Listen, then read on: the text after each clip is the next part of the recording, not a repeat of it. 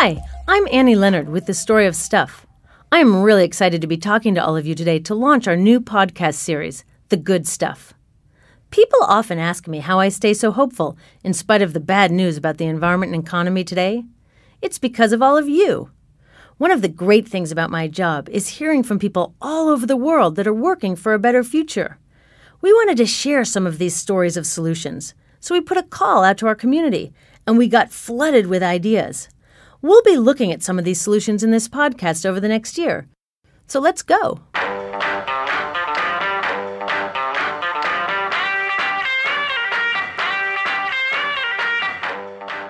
Plastic bags are everywhere. They litter our landscape, floating along roadsides and collected in tree branches.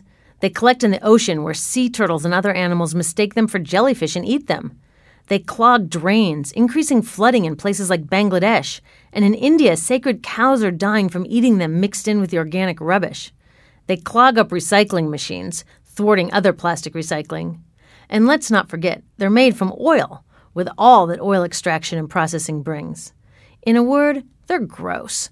And it's time our societies move beyond them, a relic of a mistaken era. We all get frustrated by the number of plastic bags we see and even use every day. The average shopper in the U.S. now uses about 500 a year. Some people, like those we'll talk to today, didn't just get frustrated. They got active. They decided to be part of the solution, taking a stand for a better future. A few years ago, after Andy Keller lost his job, he was doing some yard work and had to haul some trash to the local dump, one of my favorite places to visit too. He was shocked at what he saw there. A sea of plastic bags. He thought there must be a better way. He got a used sewing machine, and pretty soon he came up with an attractive, lightweight, reusable bag that scrunches into a tiny pocket. His Chico bags, named after his hometown, have become so successful that they've displaced mountains of plastic bags. So successful that 3 of the biggest plastic bag companies in the country took Andy to court to try to shut him up. Hi, Annie. How are you? I'm good. Thank you so much for taking time to talk to us today. Oh, okay. Yeah, it's my pleasure. It was a trip to the landfill that started you on this, so I wanted to hear about your trip to the landfill. Yeah. I didn't know what I wanted to do. And I ended up tearing apart my yard and doing some yard work, and I had some stuff, basically, and I brought the stuff where you bring stuff, and that's the landfill. And I ended up at my local landfill. I live in a town of about 100,000 people, and it just struck me as like the feeling of disgust that I had. Like I could taste it, almost like the smell of the landfill. And then as my view broadened, what monopolized my view were all the plastic bags. And they were everywhere. Like they were blowing around, and they were caught in the tractors, and they were caught on the fences, and they caught on the tie downs, and the birds were pecking at them. And it just hit me. I'm like, oh, I used those plastic bags. And I never thought about what they were made out of. I didn't think about how long I used them. I didn't think about where they went or how long they lasted when they went there. I didn't think about any of that, but it all kind of hit me, not as coherently as that, but it had a gut feeling in my heart. I just knew. I'm like, okay, I got to kick my bag habit. I got to stop using plastic bags. If I could solve this problem, I could probably make a business out of it. And so I bought a sewing machine that day, bought some fabric, and sat down at my kitchen table, and I started making prototypes to what would be the first Chico bag. That is such a cool story. The last landfill I went to had a big chain link fence around it, and so many plastic bags were blowing in the wind and getting caught in the fence that they had 3 full-time employees whose job was solely to pull the plastic bags out of the fence around this landfill. I mean, it is just incredible, the scale of these things. And that's something that's not reported. People don't talk about that, and that's one of the big issues. And the plastic bag industry for years has been saying, bags don't litter, people do. And it's not a product problem, it's a people problem. But that flies in the face of this evidence that shows that plastic bags have an inherent ability to become windblown litter. At the Story of Stuff Project, we get thousands of emails and letters from people who see something wrong in society, whether it's overpackaging in a fast food restaurant or lousy food in their kids' school or, just an infinite number of problems, of ways that we could do things better. So we get thousands of letters and emails from people who say, I'm upset about this, I want to make a better world, but I'm only one person, I don't know how to start. So tell me about your alter ego, the bag monster. Sure. Bag monster is something that happened organically. I used to carry around a bag, basically a ball of 500 bags, and that's what I estimate the average American uses in plastic bags every year.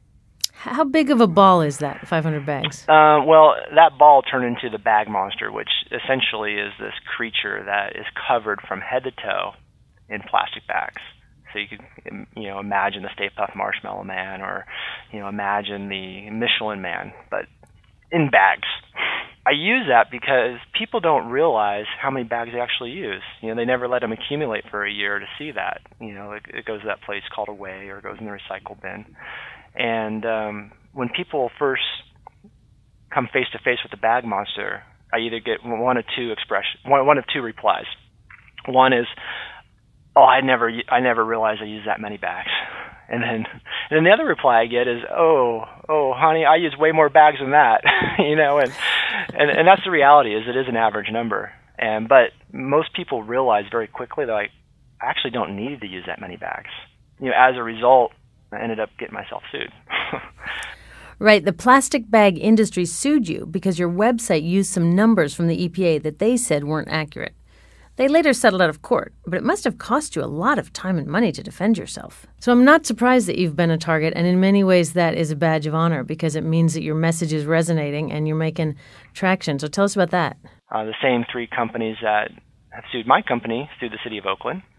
One of the companies is involved in this organization called Save the Plastic Bag Coalition, which essentially is a group that sues municipalities here in California.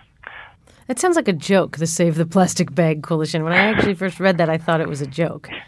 It's actually true that they have an organization named that? Yeah, they do have an organization named that, and I would agree that it is a joke. There's not a lot of credibility within the plastic bag industry, and that's one of the reasons why there's so many bag bans going forward, and that they're not really getting any traction in stopping it. But I also always like to remind people that putting your plastic or whatever it is, putting something in a blue recycling bin is not the same thing as recycling. That's putting something in a recycling bin. What matters then is what happens to this stuff. So what I actually did was tracked a bunch of the plastic that was being put in recycling bins. So I got my hand on some customs data that found huge amounts of plastic waste being shipped from the United States to Asia, supposedly for recycling.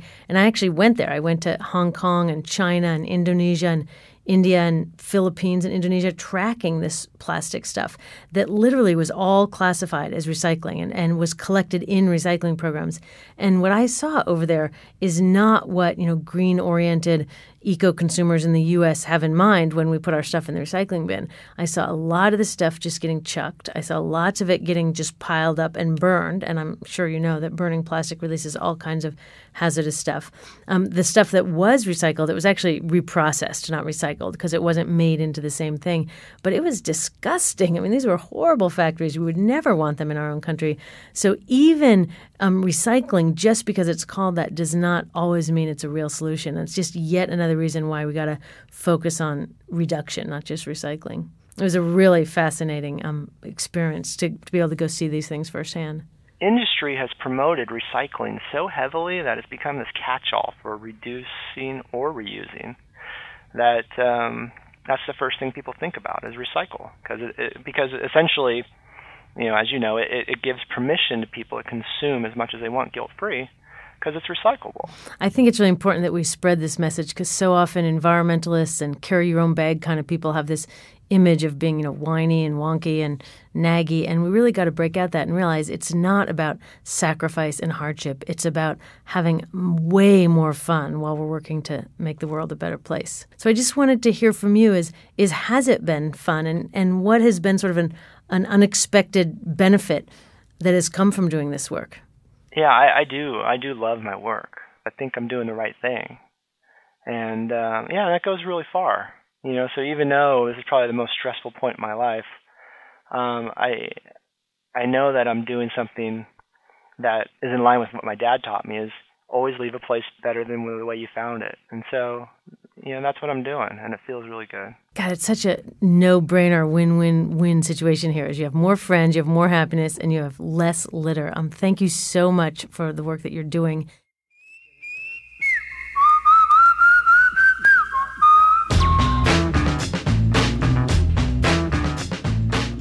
Around the world, more than 80 places have policies to limit plastic bag use. But if you look at the list, in the U.S. at least, most of those are the kind of places where people carry yoga mats and drive hybrid cars. Then there's Brownsville, Texas, on the Mexican border, one of the poorest cities in the United States. With high unemployment, industrial pollution, and other pressing problems, you might think doing something about plastic bags isn't a priority. Not so. Let's talk to Rose Timmer, a community activist who led the campaign to ban plastic bags in Brownsville. Along the way, she found some unlikely allies. Brownsville, Texas is at the very tip of Texas. Our main street actually crosses a bridge and crosses the Rio Grande, and it becomes the main street for Matamoros, Mexico. So tell me about how did you get a mandatory ban on plastic bags? This is the kind of thing that I go to sleep dreaming of. How did you achieve that? We are Healthy Communities of Brownsville. We're a nonprofit. I'm the only paid employee, but we do have quite a large volunteer base. One of our volunteer bases focuses only on environmental issues, littering, trash, recycling, reducing, reusing. And we have a lady who was approached that heads that group and calls the meetings and all that. And she was approached by our city mayor, can you see about getting this on the agenda for the city commission, because I can't seem to do it. So after that, we decided to do a short survey. It was 10 questions in English and Spanish. Volunteers went out to different parts of our community. We did it at a city commission meeting. We did it with the Rotary Club. We did it with the farmers market people when they were there on a Saturday morning. Parent involvement with our school district. We only have one school district, so we went to them, and they had a big fair, about 700 parents. We interviewed as many of them as we could, surveyed as many of them as we could. So everywhere we went, we were doing a survey for about 90 days. And finally, we got through that survey, and one of my volunteers, as an engineer, put it all together for us. And we went before the city commission. That was October of 2009. And we gave them the information that the city was ready to get rid of plastic bags. So I understand that one of the first things you did was call the managers of Brownsville's Walmarts and grocery stores to a meeting. We had them at a breakfast, told them what we were planning to do, what our survey results were, and they came back and basically said, we don't like it, but we will support you because it is a city ordinance and we are city corporate citizens, and we will follow what you ask us to do. The next thing we did was a BYOB, bring your own bag. Earth Day of 2010, these big stores gave out close to 50,000 reusable bags. People came in. They were told that if they brought in their plastic bags and traded them 10 plastic bags for one reusable bag, people were doing that. We did it at the mall. We only have one mall. We did it there. People would go to the store, buy something, bring their plastic bag to our table and exchange it for a reusable bag. And these bags were all donated by these big stores. And I'm not saying that we did not have any negative feedback. We did, but I can name that on one hand the people that were against the bag ban. So you did a voluntary ban first and then a mandatory ban? Yes. We did a voluntary ban for a year. And at that time, we did the advertising, we did the media campaign, we did the digital billboards, we let people know it was coming. Every month up until October of 2010, we had one day where we asked the retailers not to give out plastic bags, to only give reusable bags. And come January the 5th of 2011, it became mandatory, and to everyone's surprise, it happened. It's 10 months since the ban. Are you seeing a change in litter and a change in what people are putting in their garbage cans? Our litter problem, I have to tell you, we kept in close ties with the waste management people.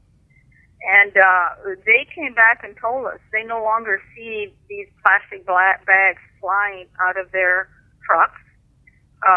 They're not gumming up any equipment that they might have when they process their stuff. So it's been a real help to them. And you will notice it when you come into our area. that we don't have the bags up along the fences and along the trees and that kind of stuff. It's amazing. And I heard that now the success has inspired some other local towns with South Padre Island. Corpus Christi, Coastal City, they're getting ready to introduce one.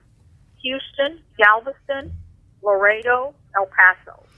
So I'd imagine that Brownsville is facing a lot of the same kind of problems that so many communities in the United States are facing, from community safety and access to health care to unbelievable unemployments and foreclosures.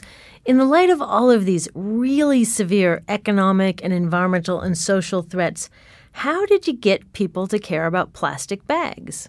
One thing we did do with the school was had contests about our trash problems and plastic bags. We had a Focus on Litter photo contest. And the kids were asked to take pictures of trashy places and what was going on and submit them, and we had judges judge them. We had a contest that the kids painted trash cans so people could learn to put trash in the trash can. We had a private school that did a recyclable fashionista contest. And they took things made out of plastic and any recyclables and made fashions out of them. We have a young lady who put a bottle tree together, all out of plastic bottles. It's just awareness, and I think that's where we are. We just kept the chatter going. We kept talking about it. It sounds like you also made it fun by having contests and art and enrolling the kids, and that seems like a real key to success, is that while we're making the world better, if we can have fun, it's a lot easier to recruit people. It's a lot easier, right. What are you taking on next? We want to say cigarette butts or plastic bottles. Oh, I'm right there with you on both of those. Wow. Well, I will stay tuned to watch how that campaign unfolds, and I hope that you have the equal success as you had on this. And thank you so much for your work for the environment and for being an inspiration to people all over the world that are also concerned about plastic bags.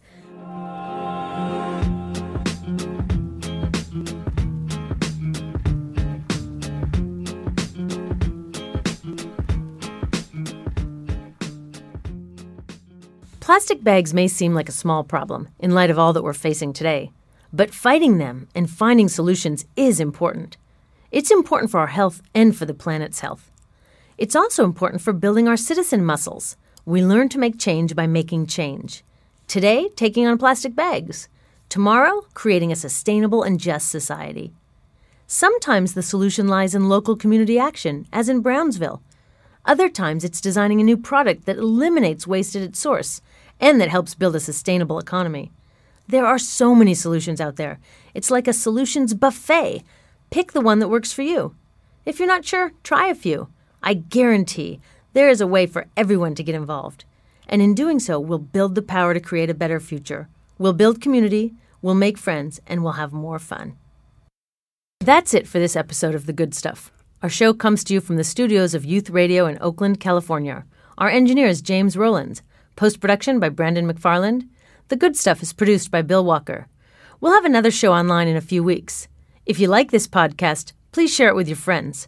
Find us on Facebook and storyofstuff.org, and keep working on the good stuff in your own community. Thanks for being part of the solution.